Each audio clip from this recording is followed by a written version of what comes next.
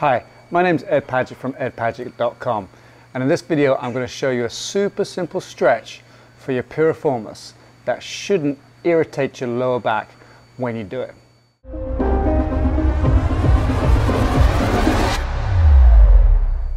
A lot of my clients have problems stretching or relaxing a piriformis because they have back pain as well, and most of the stretches, like the classic stretches like this, can irritate the lower back when you do them.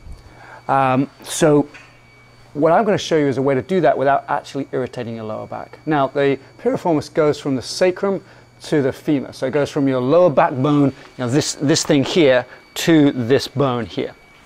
And so when you're moving your leg, you will also be pulling on your sacrum, which can cause problems in itself. But this exercise won't do that. All right.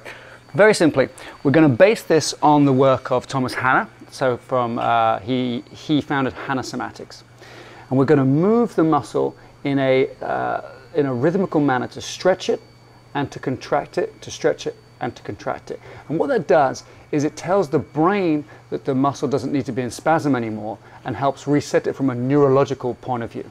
Okay, how do we do it? We're going to stretch this top one here. So this is my right one, and when the piriformis contracts, it's going to lift this leg up, and when it relaxes, it's going to drop this leg down. So I want to give it a little bit more space to relax into.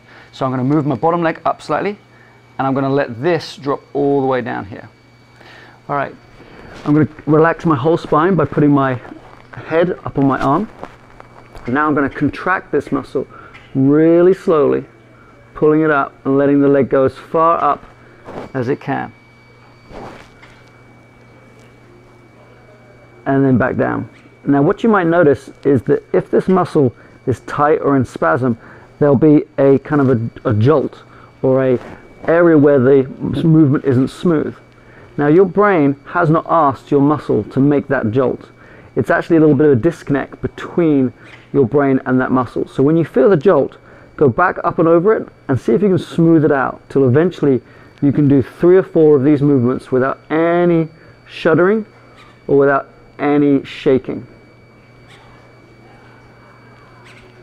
Okay, I'm going to show you this from behind. Same side. So it's my right leg, my right piriformis that we're working on here. You're going to be lying down. The left leg's pulled up to 90 degrees, if not a bit more. We allow the knee to drop down to stretch the piriformis, and then pulling it up like this. Now a common problem or a common mistake would be to actually move the pelvis. We don't want the pelvis. You use your kind of core muscles and coordination to do that, and all the movement comes in your hip joint.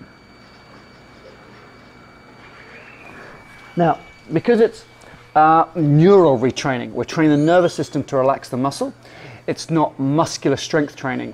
So you don't need to do this for many reps and sets. You just need to do it about 3 to 5 times, and you repeat that on both sides.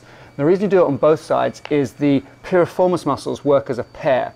So if this is the sacrum in the middle, so your spine is here, it comes down to your sacrum, these are your legs coming down, you've got one piriformis that comes off this way, one piriformis that comes off this way. And so you need to relax both those piriformis, or piriformi, to get them to calm down and come out of spasm. So this is going to help people with piriformis syndrome, it's going to help people with back pain, it's going to help people with that sciatica caused by that piriformis syndrome down their leg. So go on, give that one a go. And also don't forget to subscribe if you like this video.